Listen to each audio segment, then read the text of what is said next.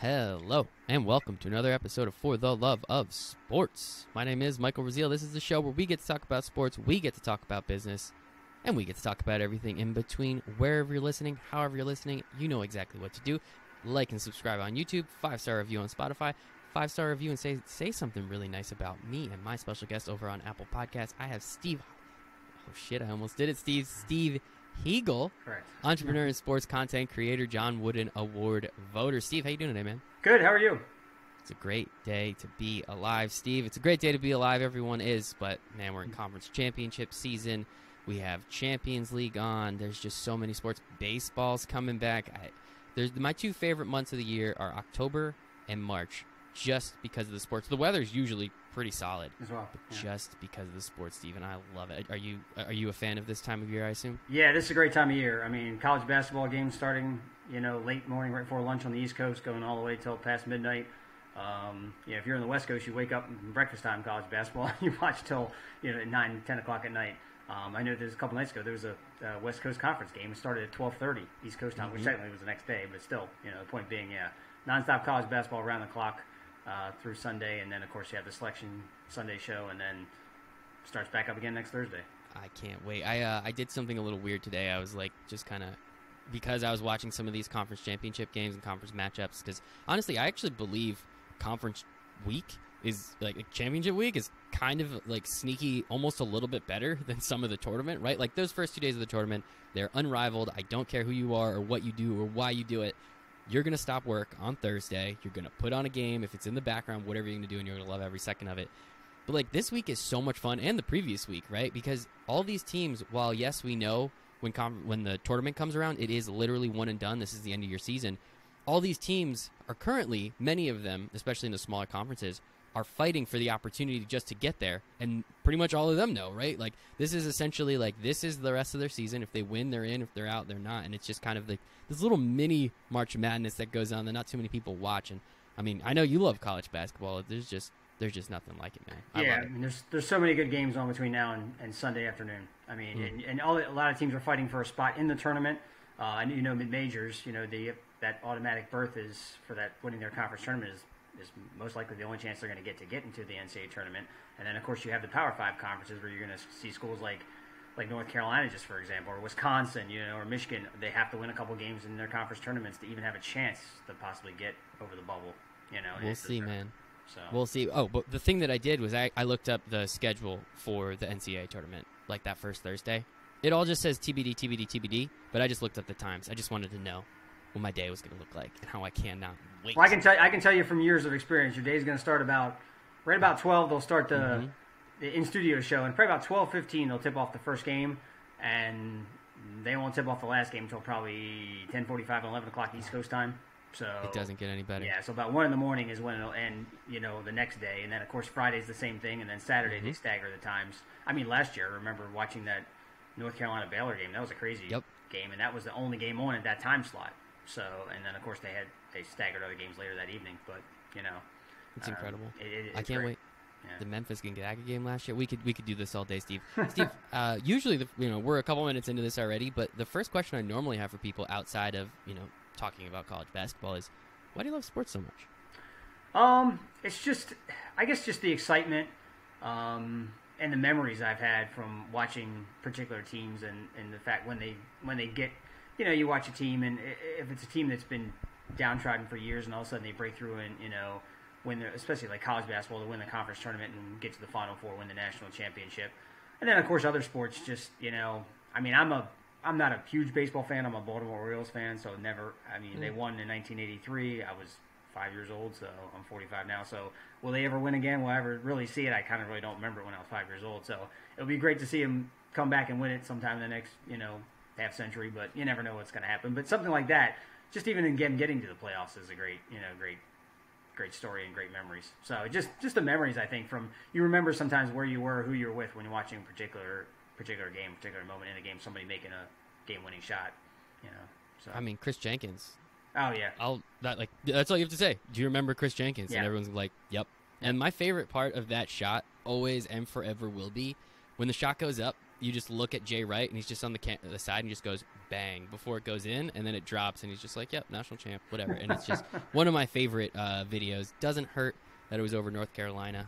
That never, ever hurts. But, hey, they made it there. North Carolina's an incredible team, so it is what it is. So let's talk about this a little bit. So you're an entrepreneur. You're a sports content creator. You're doing a bunch of stuff.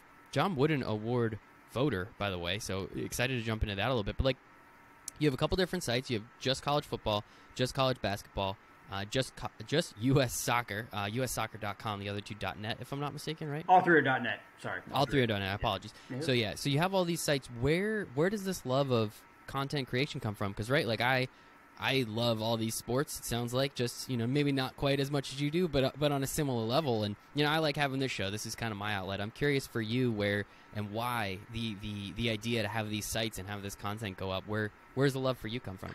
Love comes to me from all the sports. Like, I've always been a big college basketball fan my whole life. College football too. I'm into pro sports as well, but more college sports. I just think the love for the game for college players can get is so much more deep and intense. Never to say pro players that are not, Yeah. but I just think it's the bigger deal. As for soccer, I played soccer my whole life. I still play, and I mean, I've loved to see the growth. I've loved seeing the growth of the MLS in the last 5 to 10 years, and now they signed the Apple TV deal, and I think it's only going to continue to grow dramatically through the next couple years as we go toward the 2026 World Cup, which will be primarily in the United States. Yes, for the most part. That I'm extremely excited about. Yeah, I think it's going to be a takeoff for the next couple of years with the MLS, with the Apple deal. A growing number of players are coming over here that are big European stars. I think you're going to see somebody like, I don't know if Messi per se, but somebody like him in the next couple of years.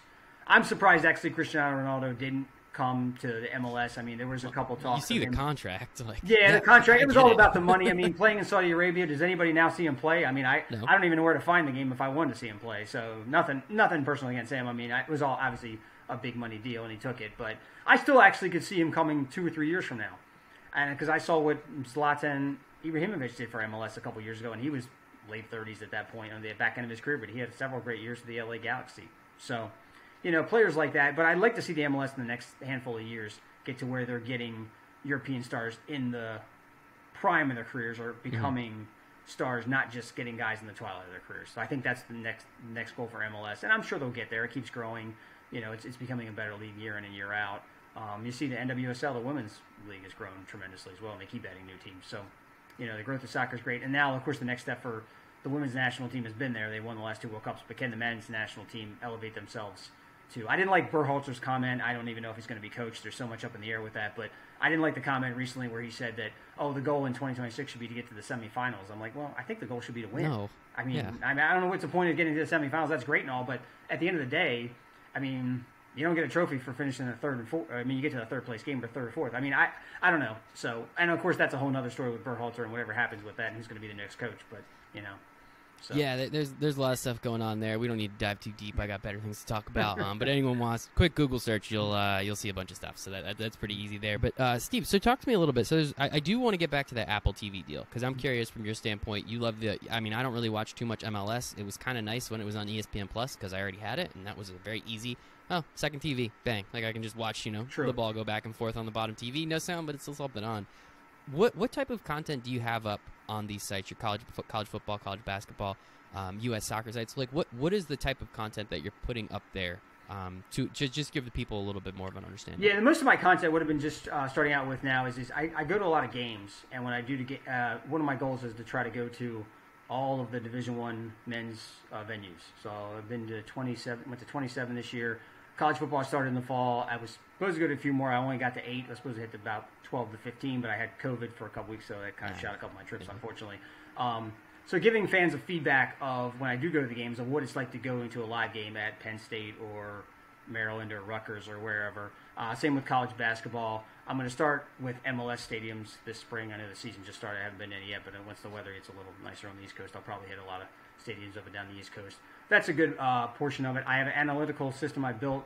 I was going to launch it this year for MLS, but I'm still kind of just playing around with it based on each team and like rating the teams. I mean, everybody has their power rankings, but I kind of did my own. So that would kind of like KenPom or something, like for college basketball. I built one for college basketball as well. I've been playing around with it for several years. There's so many different things you can do with it, and I'm still kind of trying to find the right niche with it. So and it's a lot of work to do it as well. So it's I've kind of just still been kind of put it on hold for the back burner. But love going to games, and I kind of give the fans the feedback of a game and saying, hey, if you go to this arena, this is what I look for. Student section's great. There might be nobody there. And you see the good part about it and the bad part about it. Great crowd at some places. Some places there's nobody there, and the people there aren't paying attention. So.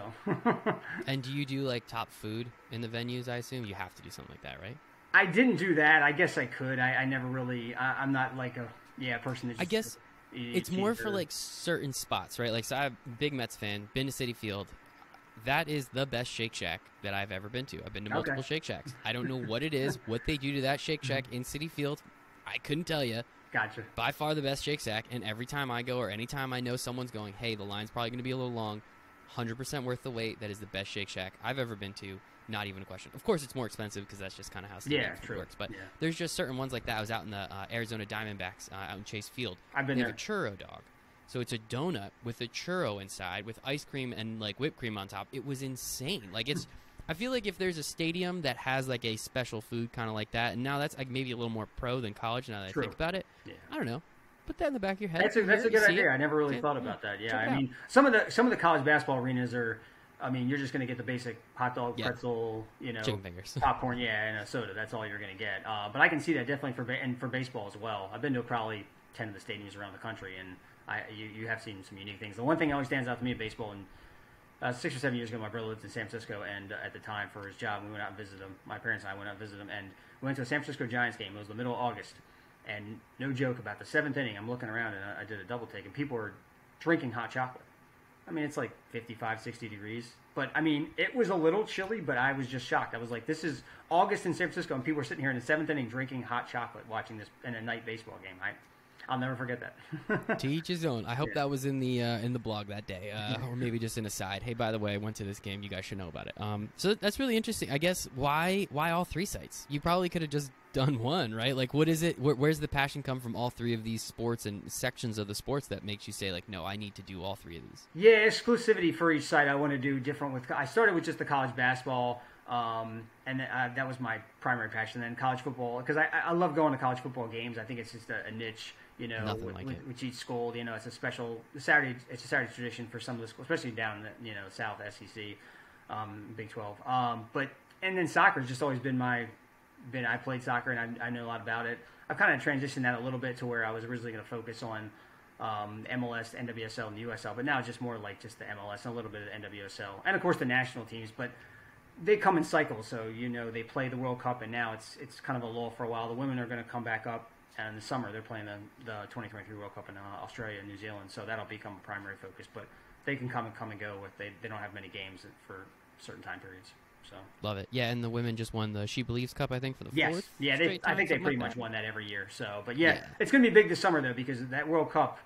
I mean, they're going to be one of the favorites, but they're not going to be the hands-on favorite this time because there's stiffer competition in Europe, and we'll see what happens this summer. It's going to be interesting.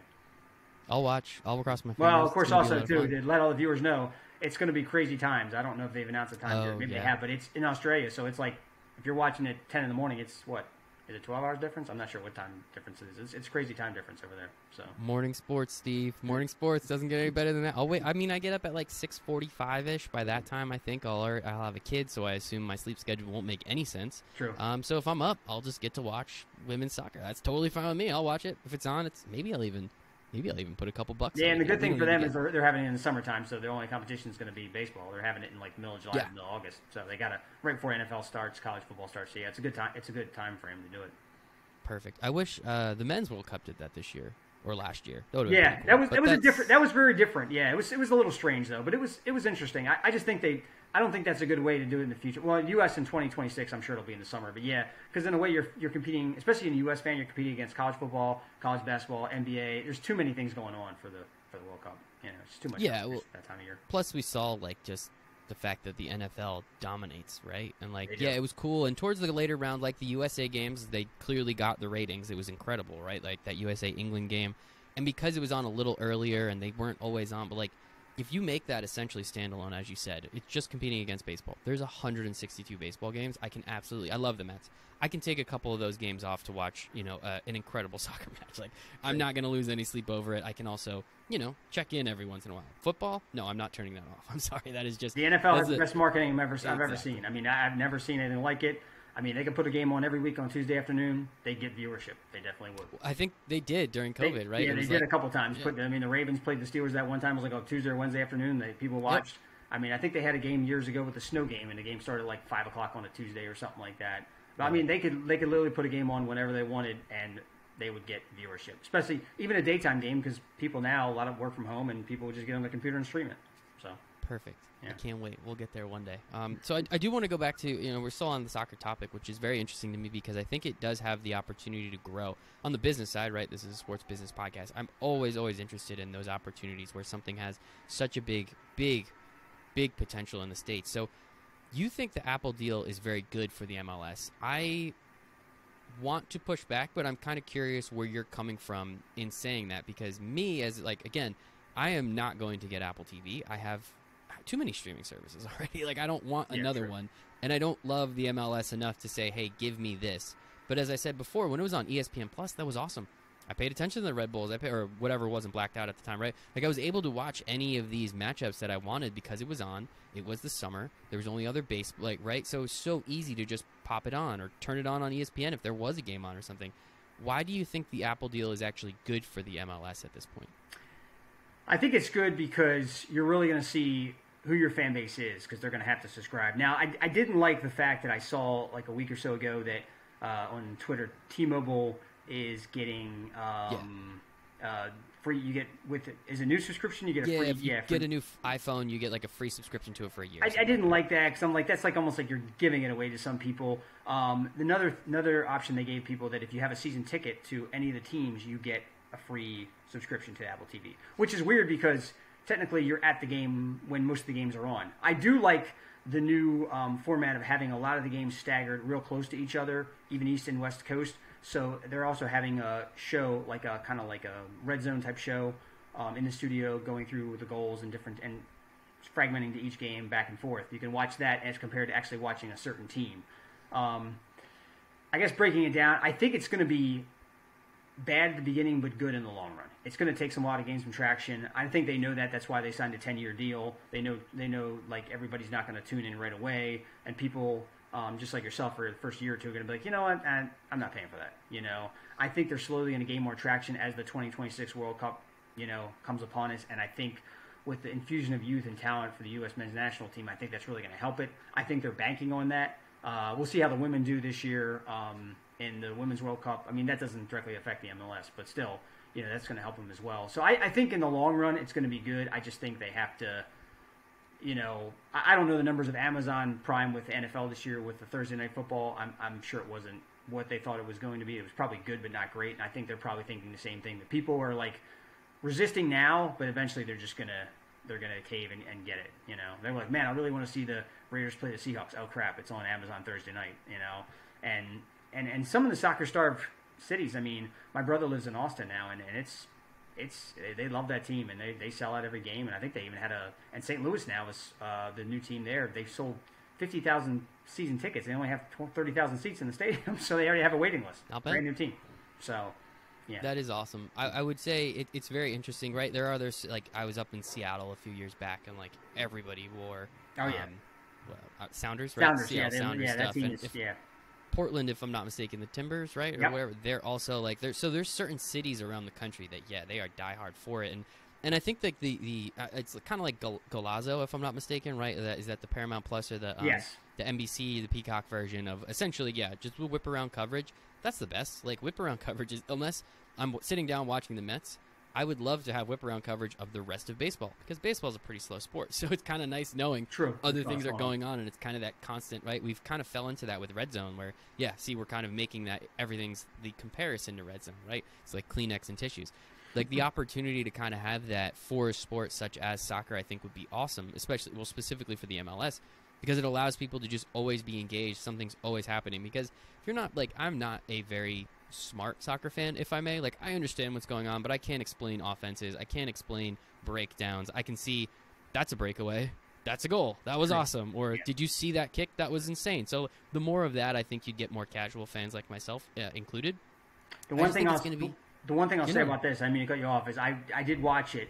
The one thing I didn't like personally as a fan was it seemed like even with the Red Zone type channel they had there, if you're watching a game, you could watch that, and they would go forth to the games. It was a little too much of the studio analysts talking than actually showing the live games. It's like that's almost like I you don't go want to like hear them. and I think you're like me and everybody else. Like when you watch the NFL like Red Zone, you only hear the host speaking when there's nothing really going on. But when something's going on, he's speaking, but they're showing the action. And I think that's the one thing the MLS, and of course it's just the first episode of the first season, so it's gonna get there. But I just think they need to in the future have less analysts talking, because there's 3 or 4 games going on at one time, but you're sitting there watching 5 people sitting around a table talking about a certain team or player, and I think that's not the route you need to go. I think you need to focus on the action on the field.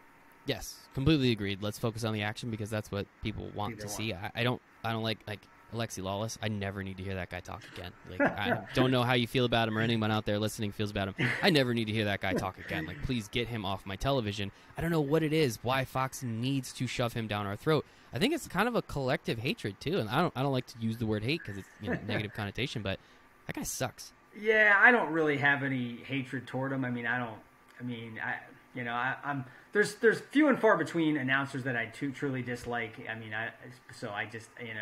I do realize a lot of the fan base though does critique him, and there's several other ones as well that they constantly put on the broadcast, and you wonder why. One thing I didn't understand with the World Cup, and I watched the coverage on Fox, is I didn't understand if you watched any of the studio stuff. Chad Johnson Ochocinco, did you see him? He was on there a lot, and he was on they had a studio show when they would show the highlights of the day's games, and if you missed the games, you could watch the studio show, and the show was maybe 60 minutes long with commercials.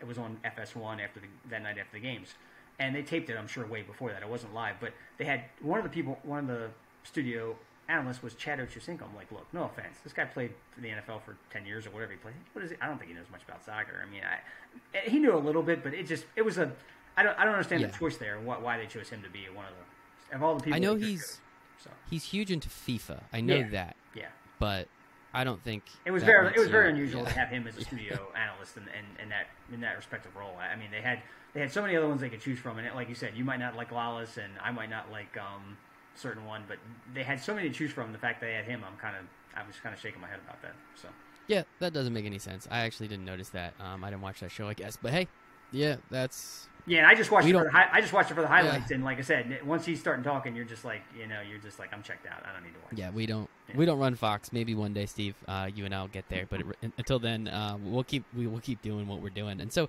I guess going back to the Apple piece a little bit, just kind of want to close the book on that. Like, what do you think they have to do to really? Because it's like a 10-year deal. I can't remember, what is it, like $250 million a year or something like that? $250 million total, I believe. $250 million total for 10 years, so $25 million a year. That's it. That's nothing. Maybe $250 million a year. Maybe $250 million a year. Yeah. I'm not sure. Yeah, we can Google it. Sorry. Anyway, but what do you think Apple has to do, other than hoping and relying on Team USA to do well in the World Cup or the women to do well in the World Cup? I think the one thing about American soccer that again doesn't really draw me in too much is all our best players are playing over in Europe, right? I want to watch Weston McKennie on, where I think he's on Leeds, if I'm not mistaken, and Brandon Aronson over on Leeds, and Christian Pulisic over in on Chelsea, and I want to watch those guys play because they're American and they're playing in one of the higher leagues. What do you think Apple has to do, and I guess soccer has to do, outside of just making sure they keep those people home, to really gain an even bigger traction and get more and more people to pay attention to the MLS version of the sport? Yeah, they need to keep them home, of course, which is obviously not possible. Maybe in the future it could happen, but even more, MLS needs to grow more stars organically from the league. The MLS Next Pro is the minor league system now. That's come about in the last several years. I know they're doing everything they can to kind of grow more homegrown stars. That even if they are in the MLS, even for a short period of time, you know who they are, and you could, what's the word I'm looking for? Kind of. Navigate with them and learn the league. There's some homegrown stars that are on the national team that are coming up that I haven't really, I have not really aware of. But I think that's the biggest thing. They need that like kind of one to three stars to come about through the MLS, through the pipeline, up to the major team, play really well for a couple seasons preceding the World Cup, and then that draws the casual viewer in. That and I guess just some incredible games. They did change the playoff structure. I kind of don't really understand why. I don't think it was that. I mean, it wasn't the way they had it set. They've changed it a couple times through the years. We're going to see how that comes about. I believe it's like a best of 3 to start, and then it's like a single elimination, kind of going after like a little bit of the baseball model in the beginning. I guess the first, like I don't know. It was a little strange. I kind of read it briefly, but they're trying it. They're going out with it this year, and I think that was maybe, in my opinion, a little bit of a mistake too, because you're also having, I think, 9 teams from each conference make the playoffs, I believe now. And there's only 15 teams in each conference, so it's almost like it's almost like too many are making the playoffs. But I mean, the NBA, I guess kind of in the way the NBA model, where you have the 6 teams make it, and then you have the play-in tournament. They're kind of doing a little bit like that, and maybe a couple teams have buys. I didn't read 100% of what the structure was, but I think they need to grow the talent from within and bring them up through the ranks from the minor league system or even the USL to the MLS.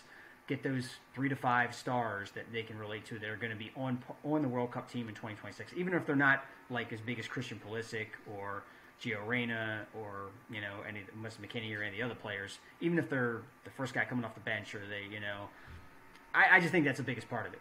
And then of course, darn cool. Yeah, and of course I think another key thing is keeping. They did do a good job of keeping a deal with Fox and FS1, because they do show the 1 game a week. So if you are the casual fan. And of course, that all hinges on the game they pick. You got to pick the marquee teams and the marquee players. You can't put on too bad. I'm not going to name teams, but too bad teams. Everybody, the average fans, be like, why do I want to watch Vancouver play? Salt Lake, and I don't know anybody on either team. And if you're an East Coast person, I'm not going to watch this. So yeah, the Fox, I think it's 1, maybe 2 games a week. I think it's just 1 though. So I really appreciate how you won't name any bad teams. You won't name any analysts you don't like. I really appreciate the political nature of how you're going about it. I appreciate it. Let me just say that, so we can leave that one there. But I think soccer has a huge opportunity, right? Like, I'm a big hockey fan, but we all kind of know hockey is very specific. Like, if you love hockey, you love it. If you don't, maybe you'll watch the playoffs. Like, that's kind of what it comes down to. Yeah, I'll be honest. I'm not really a hockey guy. I grew up a Washington Capitals fan. I still can't believe they did it 5 years ago when they won. That was awesome. Yeah, they did win, and but I don't really watch hockey much. I'll watch them in the playoffs if they're in it. Other than that, I didn't grow up watching hockey as much, and I won't watch much of the regular season. And it's the same with the NBA. I don't really watch the NBA until it gets, and I don't really have a team because I grew up Baltimore, DC area. So Washington Wizards, they've been awful for forever.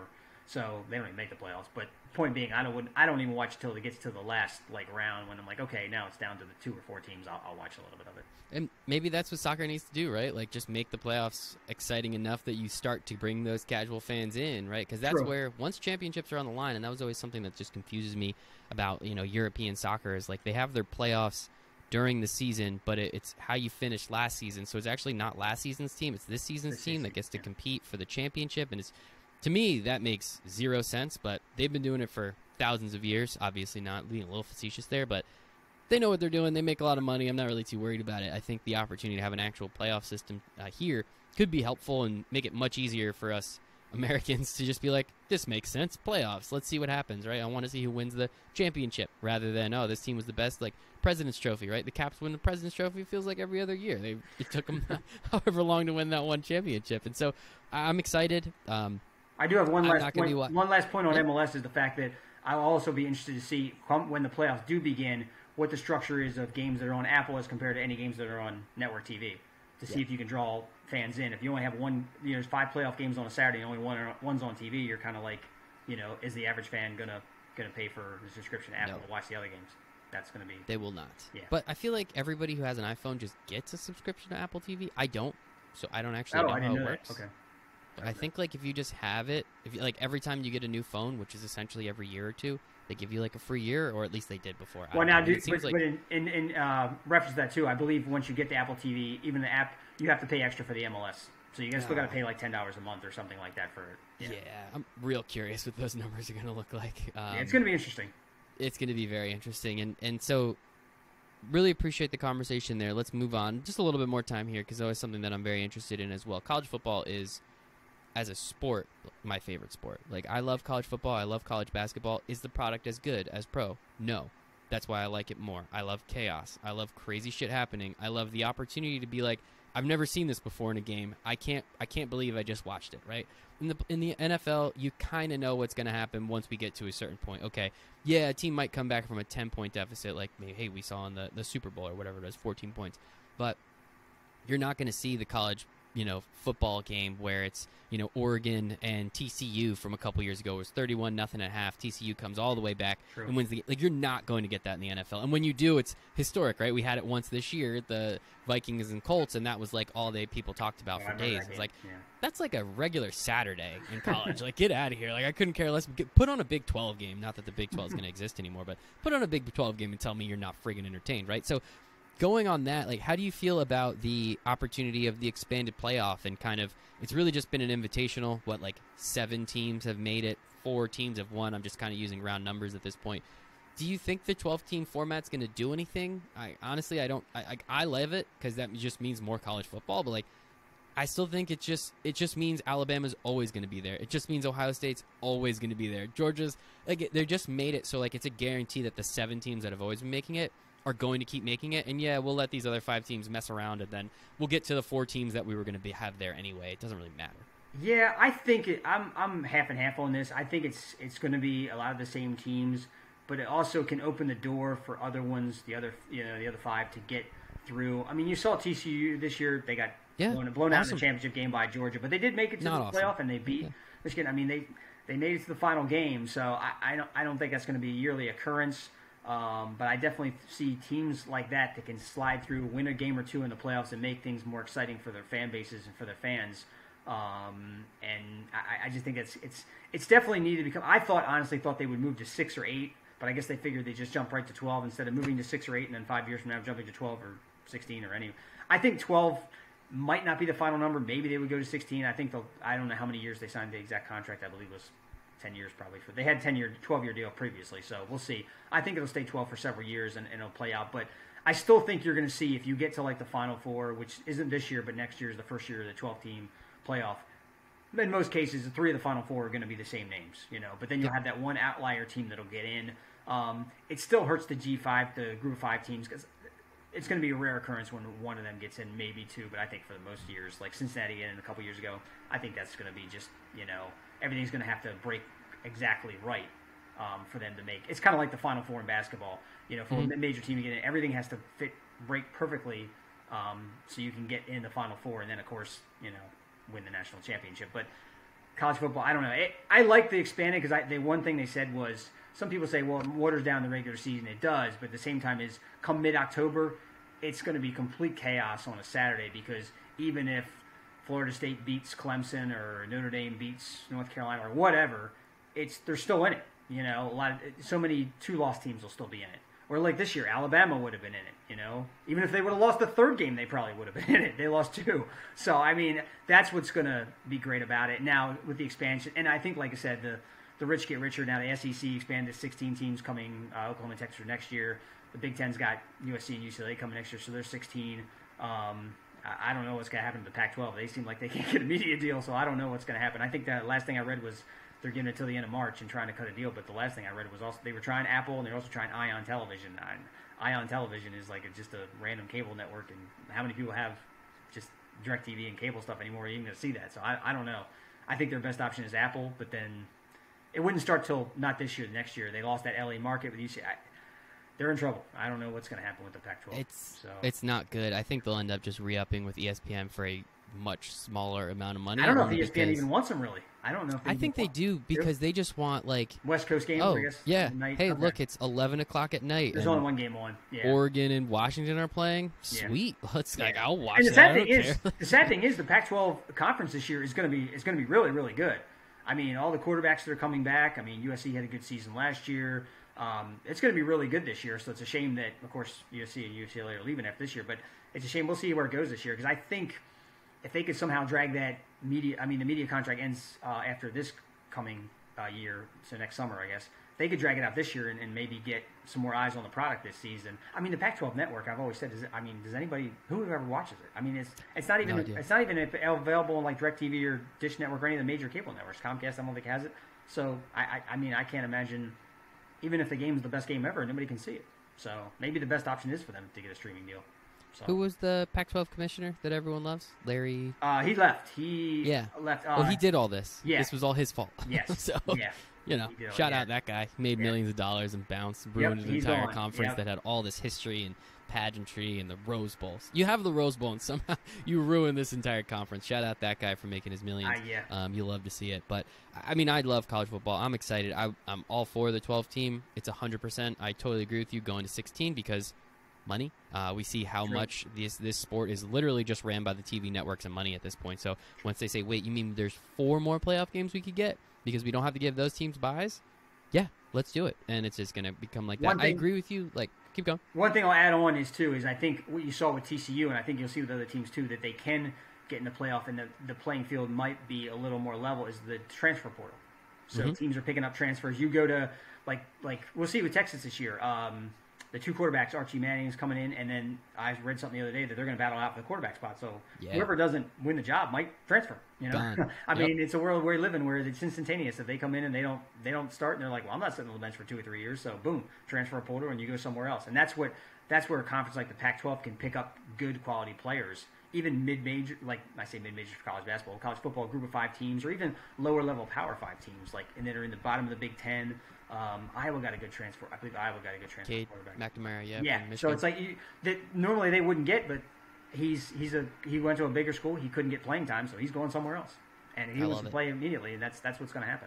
So transfer portal has made it so much more interesting. It makes it more like a 12-month year sport, right? Like you kind of have to catch up on all of it. You have those couple windows. There's a spring window. There's the January window. The January window kind of screws everything up because you're trying to get people in before classes start, but in reality, it screws up a lot of bowl season. So, hopefully they can figure out something there. I don't know, but that's just that's another thing. But no, I love it. I love every second of it. I love college football so much. And yeah, I'm so excited when Arch Manning beats out Quinn Ewers. Like, this kid was the number 2 rated prospect in his class, goes to Ohio State just because he wants the NIL deal. This poor kid gets screwed over because he signs a terrible NIL contract, so he doesn't get any money because he never touched the field. So then he transfers back to Texas, where he was originally going to play. He then gets there. He was kind of hurt this year, so he wasn't doing that great. So then you bring in Arch, and now this poor kid went from the number 2 prospect, right, to, I don't know, man, you're going to transfer again somewhere. Good luck. So we'll see what happens. That'll be a lot of fun, but Steve, this has been awesome. I feel like we could just talk about all the shit that's going on in these sports from a business kind of perspective and angle, mostly around the money. But the one last thing I do want to talk to you. So you have this app idea. I don't want to give too much away, so I'll actually just say you're an entrepreneur, as I said before. You have this really cool app idea, maybe a little sports betting involved, maybe a little whip around coverage like we've been talking about. I don't know. Maybe I said too much. Steve, talk to me a little bit about some of this stuff that you're cooking up in the background behind all the content that you're putting out. Yeah, sure. So I think I see the future, and with the younger generation, I think a lot of people feel the same way, that they don't really want to tune in to watch a whole game. So I think in the future, they're missing out, man. Missing out. They're just missing out. Yeah, but I just think that's how it's going, and I think also, and something taken away from it would be the fact that, say you're at the Tennessee against Alabama game, but you want to know what's going on with the Mississippi State game. Well, an app that you can pull up on your phone and say you bet on that game. You can check the status of what's going on with the game. And I'm not just talking about the score. See the game live, what's going on, see the statistics, all the things. You can make live in-game bets. It's just something that's coming. It's going to be a subscription-based service, so you pay like a monthly subscription fee, and of course you have access as much as you want. I just think that's where it's heading. I think a lot of sports fans in the future are not going to have time to sit down and watch a 3 or 4 hour football game. Some of them don't even now. So, or a 3-hour basketball game. But and especially the younger generation. I'm 45 myself. I mean, I don't think any kind of, I don't know what's younger than millennials. I forget the phrase. Gen Z. Gen Z. Yeah. So I just really don't think they're going to sit there and watch a game. And I think the future of sports is going to be more like kind of like in and out. You can watch a game for a little bit and then come back to it. Also notifications that the game's close or something like that, because if you do watch it and it's a blowout and you go out, I still remember, I guess the best example of this is from not a good example, but I remember I was watching the game, the Oilers-Bills game in 1992 when they came back. I was watching it in my friend's house. I walked out the door when they scored that touchdown. It was like 35-0. And I was like, oh, this game's over. I'm going home. I got homework to do. It was like a Sunday afternoon, late in the afternoon. And my friend called me like 2 hours later, and he said, hey, you got to turn it on. They're in overtime. I'm like, what are you talking about? They were killing them. He's like, they just came back, and I was like, yeah, right. And he's like, no, turn on the TV. And I did, and I was like, holy crap. They did come back. But something like that I never would have known about until he told me that. I would have seen it the next day, and something like that. Now everybody has a phone. Everybody has it with them. I mean, like I say now, also, when you walk out of your house in the morning, you walk out with, some people walk out with 3 things: their phone, their money, and their keys for their car. You really don't even need your money anymore because you can pay with stuff on your phone. So you really need your keys to your car if you're driving somewhere and your phone. And that's the new world we live in. And I think, it's and another example is the Christian Laettner shot. Against Kentucky in 1992. I was watching that game at another friend's house, and then I was in high school, and we went out to try to meet girls in the mall, and I didn't even know what happened, because back then, once you walk out the door and you're not in front of a TV, I went to the mall, walking around and hanging out with friends. Like the next morning, my dad told me, he was like, "Oh my God, he hit that shot." I was like, "What?" And I turned on the TV, and there was the highlights, and I was like, "Geez, Of course, nowadays you know about that in a half a second because you just get alert on your phone, something like that. So it's still coming about, but that's kind of like the way I see it. I understand where you're coming from. I would push back only because, like, that Alabama-Tennessee game, if you were wondering what was happening on a different college football game, you're out of your mind. That game this year No, I'm not using that as a direct example, yeah. I know what you're saying. That game this year obviously was bonkers. Like, I loved every second of it. It was probably 4.5 hours long, and it's one of those things, I don't care how long the game is if it's good. I care how long the game is if it's bad, right? Like, that makes it, and then, thankfully, I can just turn it off and move to something else. But I do, and I think what you're saying makes a lot of sense, because we're seeing it, right, with the NBA. The NBA audience skews a lot younger. We're seeing the ratings for the games kind of drop, but the subscriptions for NBA League Pass are going up, and the amount of social clips and the views on the YouTube highlights and all that stuff is absolutely skyrocketing. So from a numbers perspective, what does TNT look at it and they say, well, why do I have to give you $10 billion if, like, the ratings aren't really that good and I can't monetize this on advertising? But at the same time, I bet TNT, like, all of their clips, NBA on TNT, all those clips of Charles Barkley and Kenny Smith running up to the, those clips alone get 1 million views or whatever. And, like, you kind of have to realize it from that perspective, that the audience is encompassing, it's that halo effect of everything around the NBA, right? It's the fashion, it's the food, it's the ideas, it's the culture around the NBA specifically.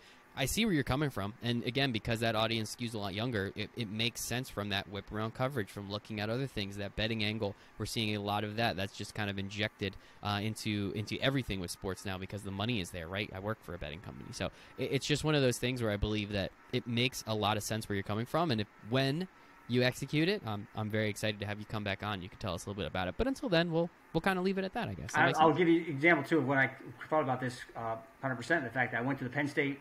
Who they play? Central Michigan game this year, and their stadium, Beaver Stadium, late September, and I was at the game, and I tried to, and the Wi-Fi wasn't great there, it wasn't terrible, but I tried to check the score or something, and I'm looking around, I was like, how is there not, like, number one, a scoreboard here with other scores from other games? I guess they didn't want you to know or care, because you're watching the Penn State game. But number two was, they never even, during the whole game, announced, like, Michigan's beating Nebraska, or, Michigan State's beating Ohio State or something. I was very surprised about that, and I was like, this is the perfect thing for something like this. And that, granted, you get the Wi-Fi connection, is you can just sit here and check out another game and not just the score while you're here. But otherwise, you're like in your time warp where you have no idea what's going on with any other game except for this game right here, because you're not seeing anything on the screen telling you the scores. Even NFL stadiums now, they have the other scores from the other games. I mean, so, or they'll go around the league, this is what's happening, because that's what people want. I mean, I think that's what's going to hurt the NFL in years they've hurt themselves with the red zone, because the fact is, I think more people are like, wow, I can sit on my couch and watch, 7 games at one time on a Sunday afternoon than having to go down to the game, and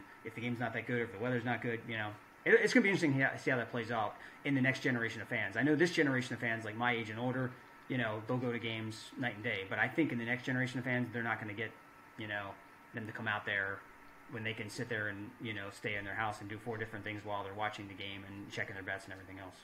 They've made the product so darn good.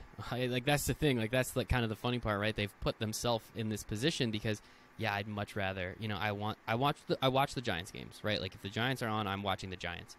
But my second TV is Red Zone. Or if I'm at a buddy's house and the Giants aren't on, or the Giants are on primetime or whatever, I'm just watching Red Zone. And, it's just one of those things that the product is so damn good. It's so much more comfortable in my house. Now, I do love to get to a game once a year. There's nothing like it, especially if you can go to an earlier game and the weather's kind of nice, like the September, October games. Yeah. It's so much fun being there with everybody, especially when your team wins. There's, like, nothing like it. But, like, yeah, just one's good because it's pretty expensive to go and you're driving. You got to sit. Like, yeah, you can drink a couple beers and eat a sandwich in the parking lot, which is always a blast. But then you're in the game and it's like $18 a beer. And it's like, all right, well, like, guess I'm sobering up now. I guess I can drive home right now. But, it's just one of those things. And I totally agree with you, man. I'm very excited for the day when you have it figured out, Steve. But this great conversation, man. This was awesome. Thank you. Yeah, I appreciate you very much. Appreciate it. Give us the websites, give us the social handles, tell us everything where they can go find a little bit more of the stuff that you guys you're putting out. Sure. Websites, www.justcollegebasketball.net, www.justcollegefootball.net, and www.justussoccer.net. Follow me on Twitter. I'm on there a good amount, especially this time of year, college basketball season, talking about games and teams. At Steve Hiegel, just my name, Stevehiegel.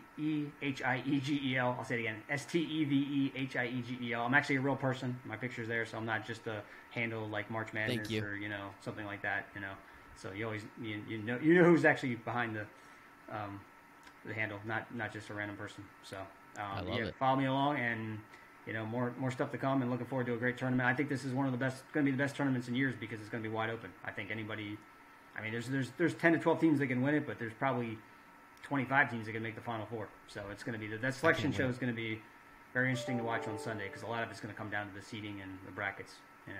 It's going to be so much fun. It's one of my favorite, times of the year, right? Especially this first weekend. Those first 2 days, 16 games each day. Yep, 16. And then you go down 16 Friday. 8, right? And there's nothing like it. And then you kind of like go down to 8 games. In the Saturday and Sunday, you're like, this is easy. Like, I could do this. This is not a problem, right? And then you get after that, and it's actually like high-quality teams in most situations, maybe a Cinderella or two. I still think the best games are the Sweet 16, the Elite 8 games. The Elite 8 games, yes. The Elite 8 games for years, I've always thought were the best because the fact that you're playing to get to the Final Four means so much to some teams that hardly or never can get there. And I think those games on Saturday and Sunday are the biggest games, and sometimes the best games. So usually one of those 4 games on Saturday or Sunday, 2 on Saturday, 2 on Sunday, will be a memorable game. I remember classic. Yeah, classic game. Every year, at least one of them, if not 2 of them, is a classic game. I love it. I can't wait. Good stuff, man. Well, thank you so much, Steve. Again, Steve Hiegel. He's an entrepreneur. He's a sports content creator. Oh, we never got to the John Wooden Award vote. Maybe we'll get back to that some other time. I appreciate you. I haven't made my vote for this year. It's coming up in a couple weeks. But yeah, I voted on for years I voted on it, and looking forward to voting again, men's and women's. And they have the award show in Los Angeles like a week after the Final Four. I've never been personally, but yeah, they have the award show out there. It'd be interesting to see who wins this year. And Zach Edey's the front runner for the men's award, and I believe the front runner for the women's award. I would say is Caitlin Clark from Iowa. So they're both great players and a lot of Big Ten flavor in there. So. A lot of Big Ten in there, yeah. That Big Ten bias, of course. But no, in sincerity, man, this is absolutely fantastic. I'll put the handle, I'll put all the websites down in the show notes in the description for everyone. I appreciate it. Steve, thank you for your time. I appreciate the audience for theirs. Time's the only thing we don't get more of, so thank you very, very much for yours. Other than that, man, hope you have a great rest of your day. Thanks, everyone. Bye. You're welcome.